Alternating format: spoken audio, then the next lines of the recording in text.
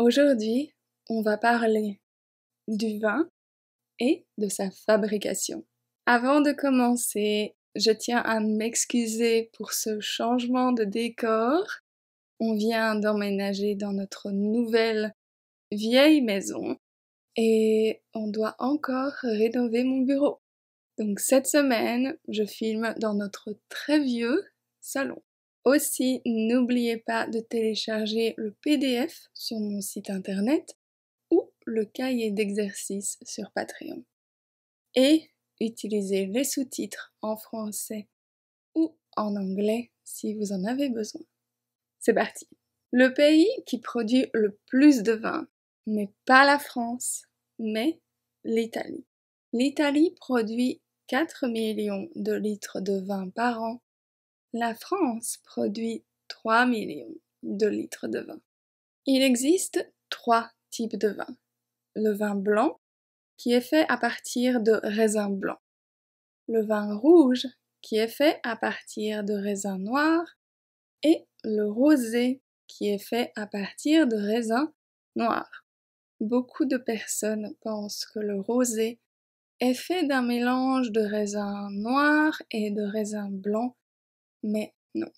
Une autre chose à noter par rapport au rosé, c'est qu'on ne dit pas le vin rosé en français, juste le rosé. Il y a beaucoup de types de vin. C'est ce qu'on appelle les cépages.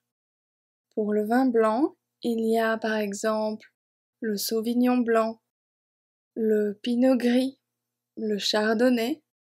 Pour le vin rouge, il y a le merlot, le pinot noir ou encore le cabernet sauvignon. La fabrication du vin est complexe, donc pour ce chit-chat, on va parler de sa fabrication dans les grandes lignes. Dans les grandes lignes, ça veut dire sans trop de détails. Sinon, on va parler pendant des heures. Pour faire du vin, tout commence au vignoble.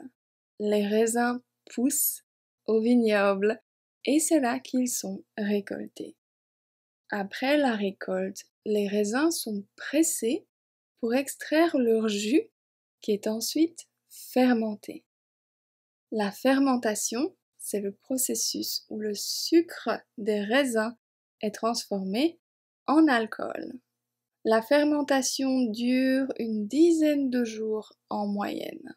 Après la fermentation, le vin est transféré dans des fûts en chêne pour le vieillissement. Le vieillissement permet au vin de développer ses saveurs et ses arômes caractéristiques. Certains vins sont corsés, d'autres sont fruités, secs, doux, sucrés, etc. La durée du vieillissement varie selon le type de vin et le style souhaité. Quand le vin atteint la saveur et la maturité souhaitées, il est temps de le mettre en bouteille. Pour mettre le vin en bouteille, il faut le filtrer pour ne garder que le vin. Une fois le vin dans la bouteille est scellée avec un bouchon en liège.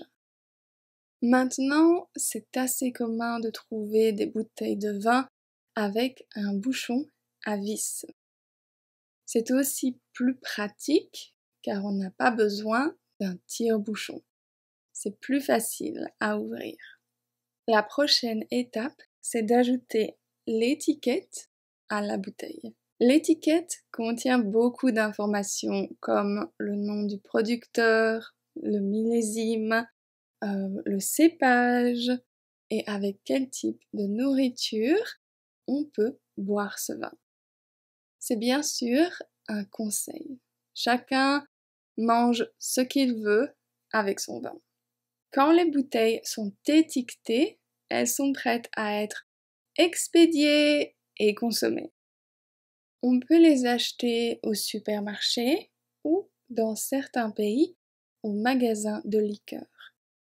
Si on veut consommer du vin au restaurant, dans les restaurants haut de gamme, on peut demander des conseils au sommelier ou à la sommelière. Quand on goûte un vin, cela s'appelle une dégustation. Alors dites-moi, est-ce que vous aimez le vin? Quel est votre vin préféré? Dites-moi tout en commentaire. J'espère que vous avez aimé ce chit-chat avec ce décor intéressant. Je vous retrouverai vendredi prochain pour un nouveau chit-chat. À vendredi prochain.